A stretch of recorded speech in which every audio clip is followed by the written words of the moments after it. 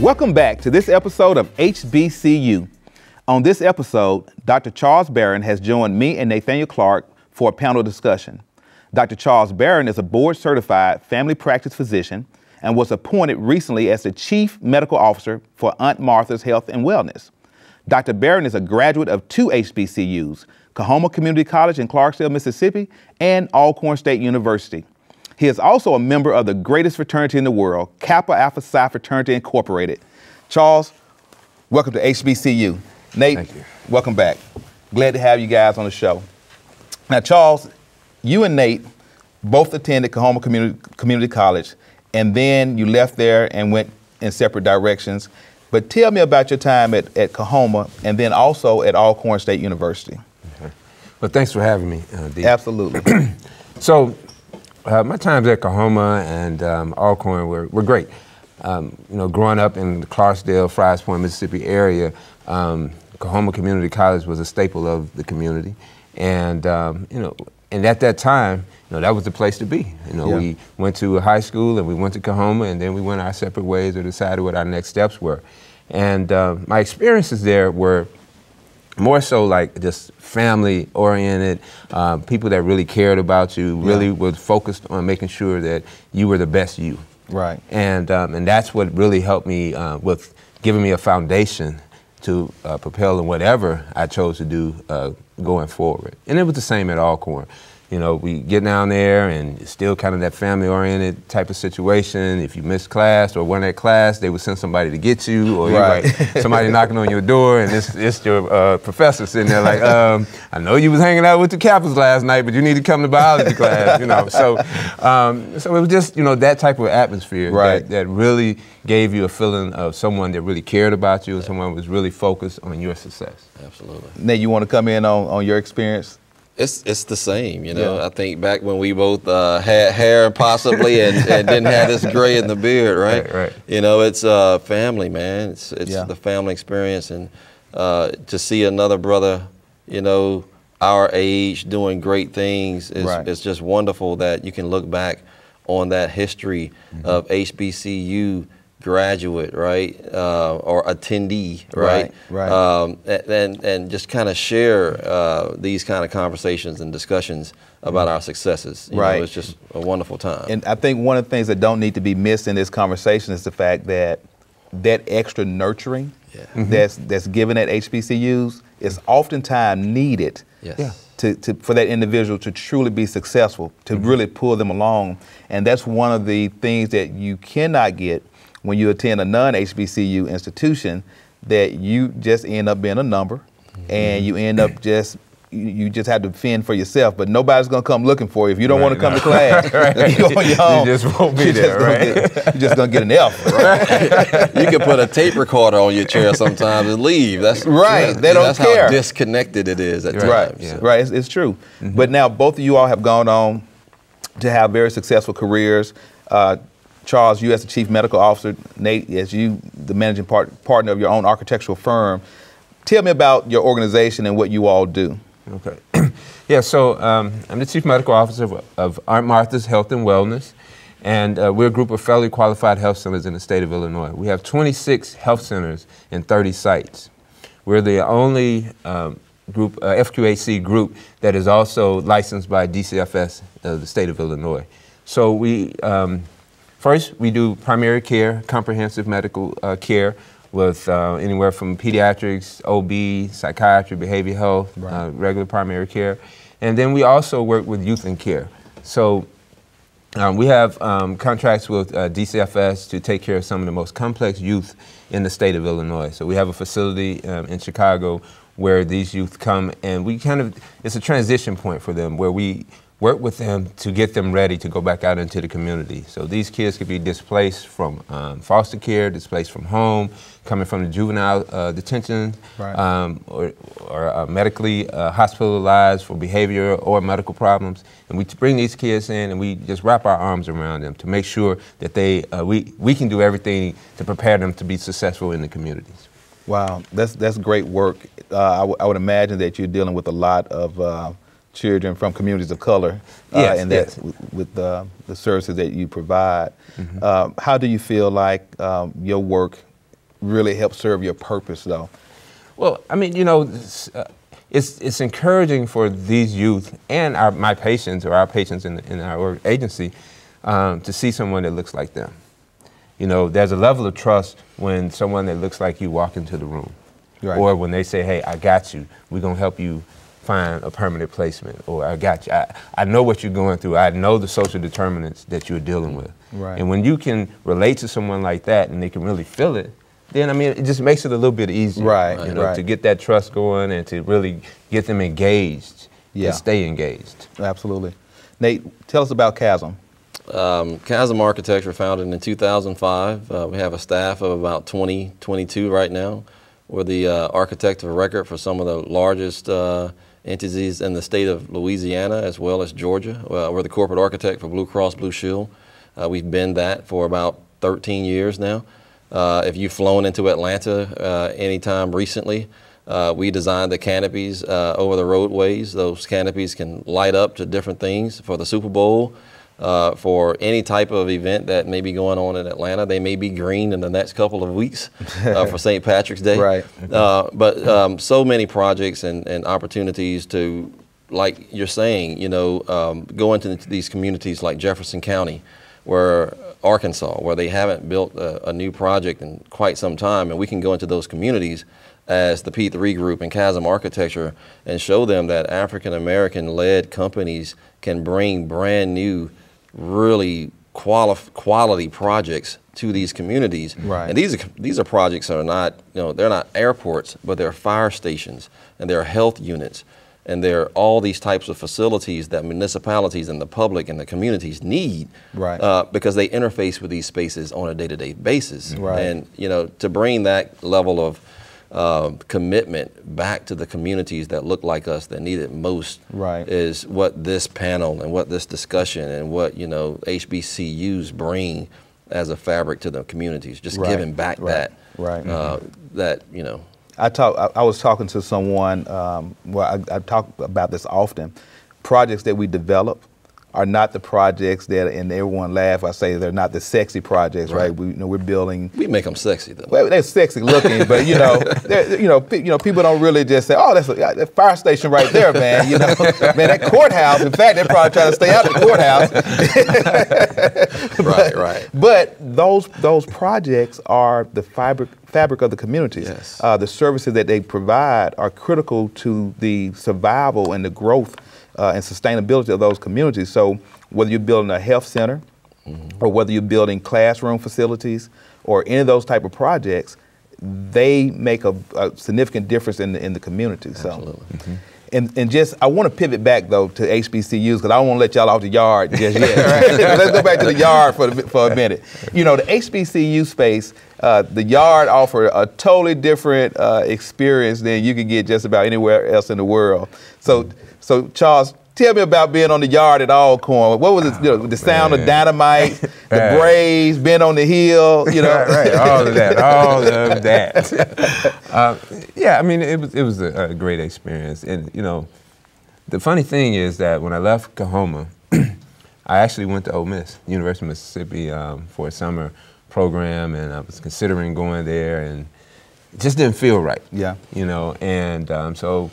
One of the guys that I was in the program with was an Alcornite, and he was like, "Man, come on down, come on with me." And I'd already gotten a scholarship offer at Alcorn, so I was like, went home and said, "Mom, Dad, I'm gonna go to Alcorn," you know. Yeah. And both of them went to Valley. Okay. So then that was an issue too. Like, well, if you're gonna go to HBCU, why not go to Valley? Go to Valley? Nothing wrong with Valley, but I grew up on the campus, you know, going to visit with them and stuff. Yeah. So, but I went and got on the yard, man, at Alcorn, and it was fantastic, man. I mean, it's just, again, it was the same atmosphere I had just come from. Right. From Coahoma to Alcorn. It was just almost exact same thing. That feeling of family, that, you know, that camaraderie and energy. Yeah. Right, you know, and we all coming basically from the same place. Right, you know, and it's like, hey, man, let's go.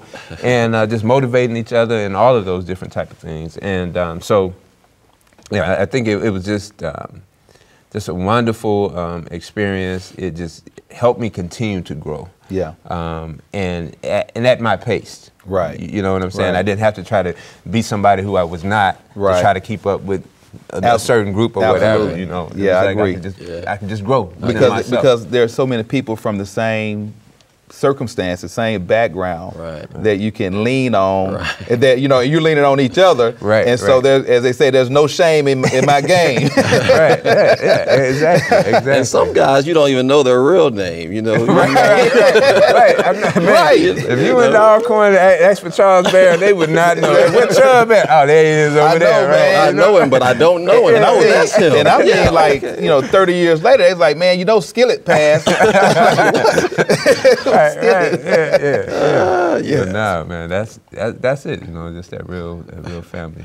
Yeah, it's a great experience. I mean, I was on the yard for a year at Alcorn, and I left and went to the University of Memphis, man, and it was just like a rude awakening in terms of just culturally, the whole difference. And I know you all both at different points, you for med school and you for architectural school, left and went to a non-HBCU institution as well. What was that like for you?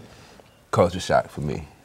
Same. Going to the University of Iowa, and and I have to say that for what I was there for, the experience was great. Yeah.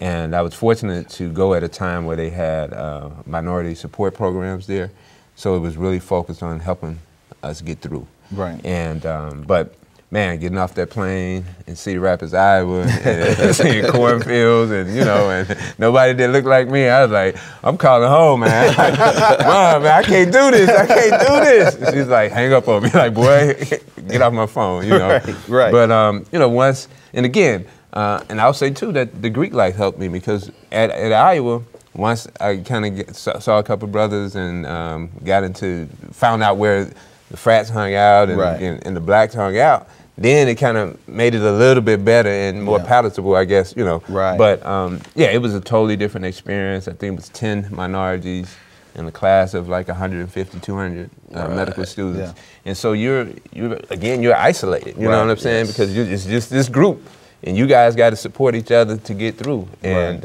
but it's like that in your profession. Yeah. So then it becomes training, right? It's like training day for 4 days. Right? Yeah. So it prepares you for that. Yeah. For the real world, I guess you could say. And I think that too, going back, that HBCU experience prepares you for all types of adversity. Yeah. Absolutely. It prepares you. I mean, just kind of I can, I will type of thing. Like, I got to make this happen. Right. There's no turning back. There's no going back home. I call mom and she hangs up on me. Right. You know what I'm saying? You're not coming back here. Right. But you can't disappoint those voices, right? Yeah. I mean, I showed up to LSU wearing cross colors. Right? Who's the tall guy with the green pants, right? So the culture shock, but it's not that it's also culture shock, but you're also educating folks who have never met. Right. Driven, young, intelligent black men. Right. Yeah. Right? Yeah. That's true. I remember I met a young lady, and we were just having a conversation, and she was from Germany. And that's the other thing about going to some of the majority schools. You meet friends from all over the world. Right. And she said to me, Orlando, because that's my middle name and that's what I went by in school. She said, Orlando, don't take offense to this, but when I first met you, I was afraid of you. Because in Germany, they only show African-American males robbing people, hurting people, harming people, beating up people. And when I met you, it was a totally different understanding of black men. Right. And I said, I'm glad to have been the example that helped to change your mindset. Absolutely. Because you can't believe what's happening on YouTube. You really got to get out and meet folks. Right. And we have to do that as well, right? Yeah, absolutely. Culturally, we have to get out and we have to travel the world. Absolutely. We have to open our own dialogue up and not be so closed-minded. And I think it's not just it was culture shock to us, but it was probably culture shock to them. Yeah. Right. Yeah. To encounter folks like us that are really driven and really about the business of the profession that we're pursuing. It's interesting. They go from fearing us to imitating us, right? Trying to be like us, just adopting our culture. Yeah. It's like, okay, this is something you were afraid of. Now you loving it and you want to be a part of it. Right. So, yeah. So, you know, one of the things I wanted to touch on during this show was the fact that statistically, African American children have a significant deficit when it comes to academic readiness. 57% of African American kids don't have adequate access to college readiness material. 50% or more actually score below the average benchmarks on ACT and other standardized tests. And when those type of scenarios exist, they cannot enter into these majority institutions. They reject them. And so HBCUs are the institutions at that point that they have to turn to if they're going to continue their academic careers, because typically that's where you're going to find programs and opportunities to allow you an opportunity to get into college, and despite the fact that you may have had these deficits. And my question is, why is it that this actually exists? I mean, this is just a fact, right? Why is there not a more concerted effort to really highlight and uplift these institutions, because they are serving a vital role in our communities? Mm-hmm. The short answer really is there is some benefit to not educating African American people, right? Because it's about generating revenue and legacy long term, right? And I think we have to be in a position to say that it's okay to be the smartest person in the classroom, that it's okay to be an owner instead of an employee, right? That, you know, all these things are so critical to growing legacy, and the only way that you can get through that is to have platforms like this to, I think, acknowledge the fact that, yes, it exists, so what are we going to do about it? Right. I think it has to be deliberate, though. Whatever those steps are, it has to be a concerted and deliberate effort in order to try to change that narrative. And of course, you see on television now at Jackson State, Deion Sanders is using his platform to try to do just that. And of course, we have supported Jackson State as well as Alcorn State as well, with scholarships and endowments and donations. But we have to, as a collective, you know, being within that community of color, make that concerted effort that we're going to try to help uplift these institutions and show that you can go there and perform and succeed, and that you have real life examples that you can touch in occupation and careers that you can do if you so desire. And so I just think it's important. Yeah, and I think too that we get caught up in, as successful African Americans, we get caught up into, you know, I want better for my child, I want them to go to Harvard, Yale, and you know, you get caught up into all of that. But the real thing is that I think it's, and I can't remember the exact author of this, but he talked about elite institution cognitive disorder. And it talks about how if you're at the top 10% of your class, basically, no matter what college you go to, if you're at the top 10% of your class, you're going to be successful. And that top 10% at Alcorn, Jackson State, or whatever, tend to be more successful than the bottom 90% of those schools, those students that go to other, other universities. So, you know, we have to get out of that where they have to go. No, they don't. They just have to be driven. They have to know what their purpose is. They have to know, stay grounded. What is your focus? We can kick it. We can have a great time at the HBCU, but the bottom line is to get your education. You know, and that's what we have to stay on. You know, and that's why those systems, that university exists in the first place. You got to go back to the essence of the HBCU establishment. It was to educate, not to party. It was to educate. Although they've done a great job integrating partying into it. Absolutely, but ultimately,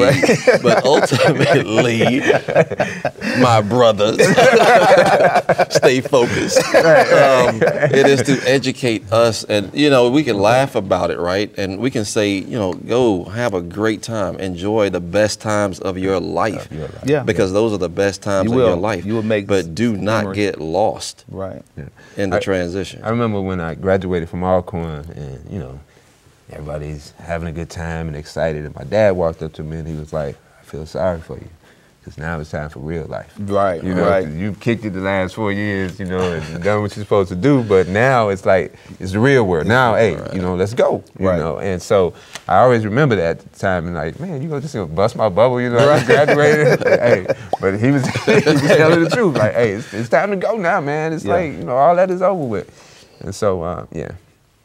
What do you think, as far as your legacy is concerned, what do you want it to be? Wow, that's a tough one. You know, I just, for me, man, I just want to be known as a person that really cared about his communities, did everything he could to uplift his communities and create equity, especially in my arena, healthcare equity. But not only equity, because equity is opportunity, but I want equitable outcomes. Right. I want results. Yeah. You know, I want the patients that I deal with, the kids that I deal with from DCFS, I want them to have significant outcomes. I want them to be successful.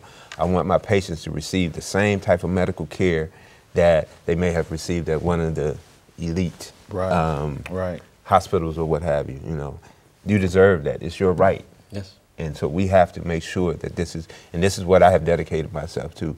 You know, and I'm not trying to brag or anything, but with my credentials, I could be working anywhere I want to work. Yeah. But I choose community medicine because that's where my heart is, and that's where we need the most help. That's awesome. I agree. Yeah. Nate? For me, it's really just helping folks. I mean, your legacy has to be tied to something more than money, more than stuff. Right? More than self. More than self. Right. You're absolutely right. And then you pass that understanding and that mindset along to your children. And then, because it's very simple, if you want to be a blessing, right, then people are going to get blessed. But if you're only thinking about how you're going to get blessed, then you won't have enough to bless others. Absolutely. Right? Absolutely. I've seen it many, many times. And so I guess what I want to touch on before we wrap up the show is the fact that you can look at the statistics and it shows that only 10% of African American college students are enrolled in HBCUs. But HBCUs graduate 20% of the African American college graduates annually. And if you look at that statistic a little deeper, you'll see that 50% of African American teachers come out of HBCUs. If you look a little bit deeper, you'll see about 70% of African American dentists come out of HBCUs. These are some pretty substantial statistics that I don't think get publicized enough, because you and I know that you have African American students who try to pursue these occupations at non-HBCUs, oftentimes ending in failure because of just, you don't have the same level of commitment or mentorship tied to the support tied to that program. I mean, what do you think about that? I just think that it's great that we have a platform that we can talk about statistics and put it out in the open, right? That these things do actually exist. Right. And then we need to get to the numbers, understand the numbers, and then promote ways, build ways, create strategies tactically that alleviate the issue. Otherwise, we're just talking. Right. Right? That's right. And we can't be three sitting here with the beautiful cups and the beautiful set, right? And the beautiful tie, by the way, it's a nice tie, right? and then leave here and do nothing. Right. But that's the critical thing, right? The voice has to have some level of execution behind it that's not empty. No doubt. There's been so many years of emptiness about promoting things, while our HBCU establishments, campuses, housing, other facilities, including the athletic facilities, are bad. Right. I don't want to say trash. As we wind down the show, I don't want to miss this opportunity. Both of you all have made a significant contribution to society. You have showed the power and the results that HBCUs can produce. And because of that, I want to present each one of you all with our HBCU Lifetime Achievement Award, and it's for your outstanding commitment to historically black colleges and universities. I want to thank both of you for being on the show today, and to my viewers, I want to thank you, because without you, there's no me.